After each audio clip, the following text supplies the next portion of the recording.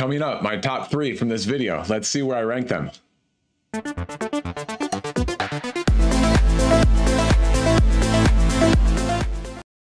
Welcome to KDX Bricks Analytics, where I watch all the Lego investing and reselling videos so that you don't have to. So let's jump right into it. We are back looking at the same table that we looked at in my video from exactly a week ago. That video was part 1, and this video is part 2 on this table, even though I didn't label that first video as part 1. That'll definitely be confusing, so we'll have to work through that. But if you are unfamiliar with what this data table is and how I got this data, go watch that video. I explain it real quick. In the part 1 video, we talked about all the sets that got mentions in the last 2-week period, June 1st to June 15th, 2023, that are expected to retire at the end of this year. And in this part 2 video, we're going to talk about all the sets that got mentions but are not expected to retire at the end of this year. With that criteria, first set on the list is 75290, the Mos Eisley Cantina. I'm going to go through a lot of these sets very quickly, but not this one. I'm going to spend an extra minute on this one because I am very biased. I love this set. Mine is right over there off screen. It's the $400 Master Builder series. It came out in October of 2020. It only has 3,187 pieces, but it does have 21 minifigures and almost half of them are exclusive. But also it has a 4.6 on Bricks set with 472 ratings. And then looking at my table, it got 2 more mentions in the last 2 weeks and it has an enthusiasm score of 2.6. I love this set. Again, I am biased, but I do think it will do well in retirement. It will be a long hold time because it is going to have over 4 years on the shelves, but I am quite okay with that because this set is amazing. The cantina opens up, the bar looks fantastic, all the minifigures and the detail. There's a nice close-up. Look at those alien minifigures and the painted silver pieces for the bar tap structure, and of course the bartender in there is awesome. And then here's a picture of the band and of course Han over there and the booths. Excellent set, my favorite scene in all of the Star Wars movies and shows. One quick thing to point out is that if we look at all of the minifigures on Brick Economy, right now they're adding up to about $240 already. Not too bad. Of course, we would expect the bulk of the resellability of this set to be the minifigures. Like Labria is already around $22. Here's mine. Love the little horns. They're kind of that rubbery material, but great looking bad guy minifigure.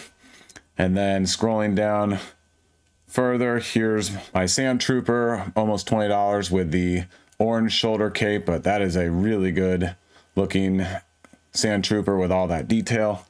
And then my favorite of the set, and of course it is also the most valuable of the set, Garandon, who looks great with that snout. And if you take the hood off, whoops, I dropped that piece, but you can see that it is a kind of neck snout piece that looks really good. And of course the gray color with the black hood and the black cape fits him perfectly. So great minifigures in this set. I don't see Lego making this set really ever again. A lot of people are saying probably not for a very long time. I don't see it in this scale and in this detail and in this size ever again. Next up on the list is 75344, Boba Fett Starship Microfighter. Scrolling down on the table, one more mention up to 9 with an enthusiasm score of 2.3. This set was on the retirement list. Now it's not, so we'll have at least a 2-year shelf life. It's a $10 microfighter. Microfighters historically have done well on return on investment, but you got to sell a lot of them to make some good money on it. What I love about this set is that it is one of the few microfighters where the minifigure actually fits inside of the ship itself, which I think is a very nice bonus. And I love the minifigure, even though the minifigure is not really proper when it comes to the color of the jetpack and the helmet and the chest plate area. The production, assuming that the actual manufacturing production is really well done, it looks great. The details on the arms and the legs and the toes and the hips and the chest and the helmet looks really fantastic. Next up on the table is one more mention, up to 9 for Captain Rex helmet with an enthusiasm score of 2.6. I love the helmets for investing and reselling, so I'm excited about this set. Another set that was expected to retire but now is not is this one, Sonic the Hedgehog Green Hill Zone. One more mention with an enthusiasm score of 2.3. This is not my favorite set. A lot of people are getting more excited about it because of the new Sonic play sets, which are pretty good, and they do have some pretty good minifigures in those sets, but this one only has one. I am biased on this one, but it reminds me too much of of the Mario play sets, which were great for kids and play, but not great for investing and reselling. And also, if it reminds you of a diorama set, well, there's really no backdrop to it. I think it's kind of thin in that regard. Not my favorite set, even though a lot of people are pretty excited about it. A Speed Champion set, 76906, the 1970 Ferrari 512M. Two more mentions, up to 8 with an E-score of 2.1. The E-score dropped 2/10, and that's because, in part, this set is also not expected to retire at the end of this year. I think it dropped off the Brick Fanatics list a couple of months ago. It will have a pretty long shelf life for a Speed Champion set, but it is still at the $20 price point, and it's my favorite looking of the $20 price point 8 stud wide Speed Champions, but the longer shelf life will definitely hurt it in terms of investing and reselling post-retirement. Now on to a Brickhead set, Eve and Wally.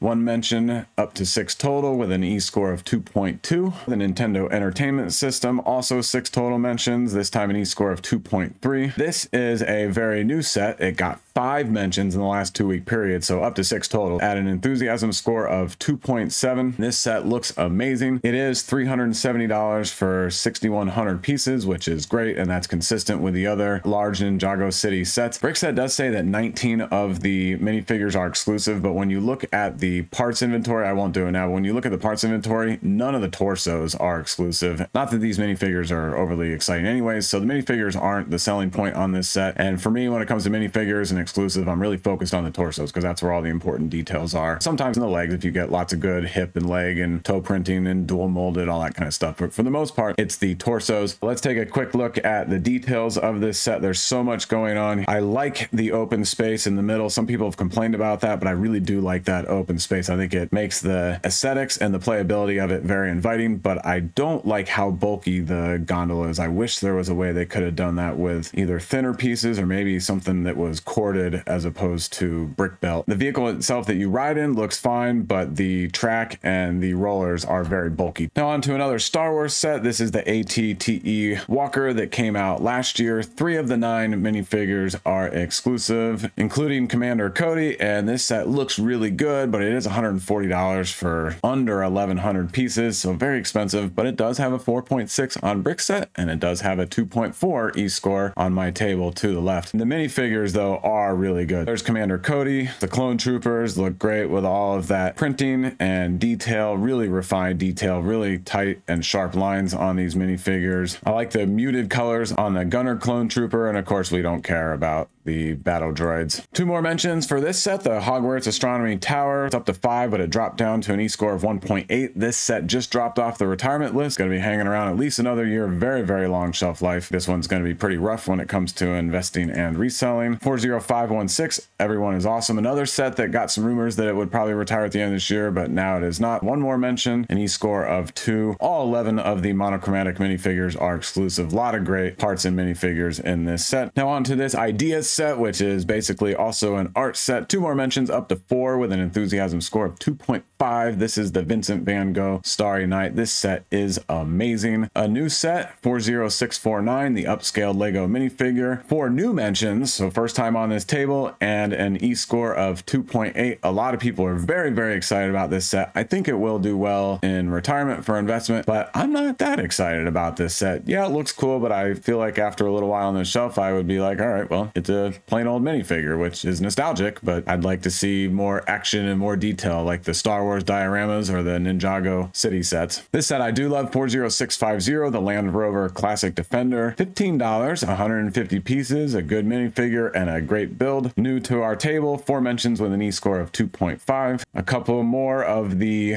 game console sets. First is the Atari 2600. 3 mentions with an E-score of 2. It is no longer on the retirement list. And then new on the list is the new Pac-Man arcade that has some pretty good function and I guess kind of playability. 3 mentions, but only an E-score of 1.7. 76218, the Sanctum Sanctorum. The Sanctum Sanctorum. Say that 5 times fast. 1 more mention, only up to 3 total and only an E-score of 2.3. 8 of the 9 minifigures are exclusive. Pretty good set in my opinion. I've talked about this one a lot and y'all know I love it. The City of Lanterns. 2 more mentions, up to 3 with an E-score of 2, but it has a 4.6 rating on Brickset. I love this set. We don't know how long it's going to be on the shelves for. I still think it's flying under the radar. It's a great set in my opinion. And one reason why I think it's a great set is because of all the modular components and all the playability with it. This picture really shows that off. Here's a couple of pictures of some different designs. This is pretty close to the main design, but then from that to this is pretty neat. So there's a lot you can do with this set. Look at those brick built plates that they're above the little Lego shop. Love this set. All right, now on the table, when I scroll down here, are the next 5 Bricklink Designer Program sets. Not going to be available for the crowdfunding process until February of next year. Therefore, I'm not going to spend a lot of time on these, but they all got one more mention up to 2 with E-scores of 2.5. They look good overall, just like the previous ones. I do want to show on eBay. Oh, and my Rakuten automatically popped up. Don't forget, always use Rakuten, always save as much money as you can. But if we look on eBay and look at the previous Bricklink Designer Program sets that are reselling, they're all going for about double their original price, if not a little bit less. They're a pretty good investment because if you buy some of the more expensive ones, like the Venetian houses, you paid, I think it was 300, might have been 350. You sell it for 600 after all the fees and everything. You make a decent profit on one unit. And next up is 21056, the Taj Mahal. Still not retiring yet, but this is a great architecture set. $120 for over 2,000 pieces. Of course, the pieces are tiny. 4.1 on brick set and a 2.5 E-score on my table, but only with 2 mentions. This one is great because when it comes to architecture, you want them to be amazing to look at. And this detail looks fantastic from that view. And this kind of minifigure scale view looks really, really good. I am not big into architecture sets. I love them. I just haven't got into collecting them yet. And this might be my first. That looks so good. And of course it comes apart as expected. And then a little bit of nod to some interior detail. To me, this set is a really special set. Might be a longer hold time depending on how long it's on the shelves, but it should do very well in retirement, in my opinion. Jurassic Park, the Brachiosaurus Discovery, another mention up to 2 with an E-score of 2.5. There's a lot that I don't like about this set. The tree stinks and the dinosaur is not my favorite, even though it is the largest. Because it's the largest dinosaur, they'll actually probably do well long term. 21044, Paris. First time this set has been mentioned this calendar year. It got 1 mention with an E-score of 3. Fox Lodge, 1 mention with an E-score of 2. Tales of the Space Age, this newer idea set, 1 mention with an E-score of 2. Ooh, the Disney Hocus Pocus, the Sanderson Sisters Cottage. What a great idea set. I'm glad this is one of the ideas sets that Lego selected to put into production. It's got its first mention in E-score of 2, but this set looks amazing. Look at that detail in there.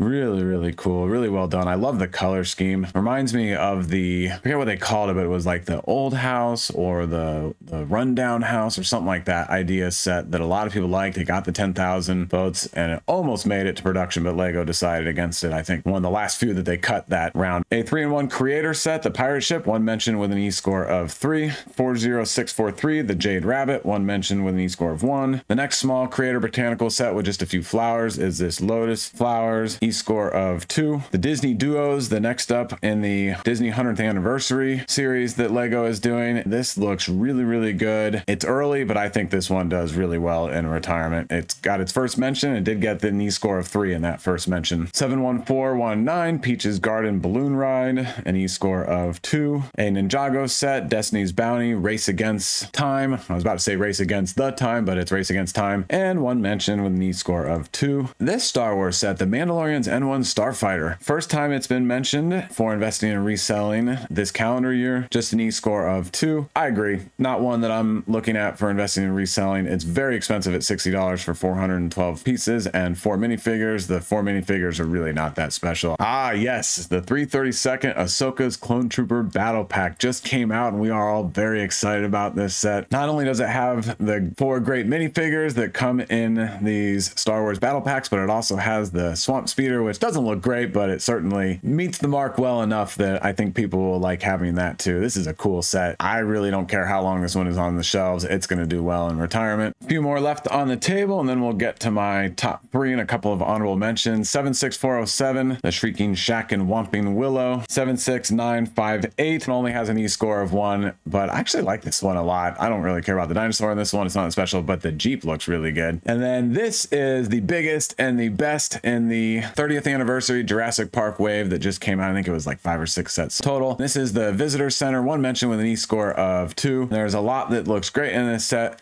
But for me, it is a huge disappointment. Yes, the dinosaurs are good, but the visitor center itself is a disappointment. It's $130 for 693 pieces. I know price to part ratio doesn't make sense at all for this set. Look at the back. There's just so much missing space or missing detail, in my opinion. There's suggestion of much larger space and a lot more going on from the way the set is designed and angled, like in this picture right here, but there's really nothing going on once you get through those two front doors, and therefore that's a big disappointment for me. I wish, honestly, if they had made this like a $150 set and added that detail and really finished off the final design and final product. Last one on this table is this Monkey Kid set, the Monkey King Ultra Mech, which looks awesome, and actually this one might do okay. Let's go to my top three. First one here, the Mos Eisley Cantina. I already told you all about it, and I am totally biased. I love this set. I'm putting it in third place for me. And number two is this set right here, the Brickheads Eve and Wally. Let me find it on the table again. 6 mentions with an E-score of 2.2. I think this one is flying way under the radar. It is a really good looking Brickheads. If the character that is being designed in the Brickhead style is very easily identifiable, then I love it, and I think that that helps them do a lot better. And these two characters, you look at them, you know exactly what they are. And the other thing is that there have been a lot of reports in the videos I've watched of this set being sold out at the Lego stores on the regular. Before we get into my number one set from this video, I want to throw out a couple of honorable mentions. Ninjago City Markets. I don't know how well this one's going to do in retirement. If we look at the first one in this series, it was $300 and Brickset says over $700. I think it's a little more. I think it's even closer to $1,000, but it's the first in this series. And so nobody knew how popular these were going to be. And so of course there's a lot of people that are going back saying, oops, I missed the first. I want the first. If we look at the City Docks, $230 and Brickset says $584. Still pretty good, but of course slowing down. And then this set, which is still out and it's been out since 2021. We don't really know. I have it. I haven't built it yet. A lot of people are thinking it's going to do okay, but each one that gets released in this series tapers off. Two more honorable mentions, starting with this one, the Sanctum Sanctorum, $250 for over 2,700 pieces. It has a 4.6 on Brickset with 151 ratings. It is like a modular building, but with a bunch of great minifigures. The price is pretty similar to a modular building, but again, you get a bunch of great minifigures with this set. I think this one is flying under the radar and will do very, very well. Modulars and superhero minifigure sets, some of them can do quite well. Look at these minifigures, the Ebony Maw on the left, the Iron Man, Spider-Man,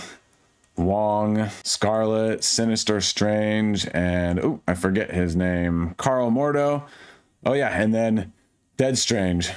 Yeah, these minifigures are great. Honorable mention to this set, one that I want to look more into and really keep a close watch if we get a 2024 retirement date. Oh, and don't forget, my videos are for entertainment purposes only. I do not provide financial advice. You got to get that from somebody else. My last honorable mention is this Tales of Space Age. No minifigures with it, a very simple set. It is so artistically well done. Space related, has a lot of realism to it, and those NASA sets do really well, but I think there's a lot of romanticism when it comes to space travel and the space frontier in this set that I really like. The colors are faded and the nice bright colors and the warm colors. You look at it and it makes you want to look far off into the heavens and learn more about it and be a part of it. And plus you can break these up and hang them as 4 individual elements on the wall or hang them as one unit all together. Really, really well done. I commend the fan designer on this set. What a great idea. You know, we all look at it and say, wow, that was so simple to come up with, but nobody else did, and this person did. $50 for 688 pieces. I think this one does well. Of course, if it stays on the shelves forever, like the treehouse, then, you know, I would be changing my tune. On to my number one set in this video, Vincent van Gogh art set, Starry Night. We don't have many previous art sets to go off of to figure out how well these are going to do, but this set is only $170, and I think is quite good. Many years into the future, people will look to a set like this and say, wow, not only is that Lego, but it is a wonderful thing to look at and to put on a wall somewhere, or, you know, just have as an art piece.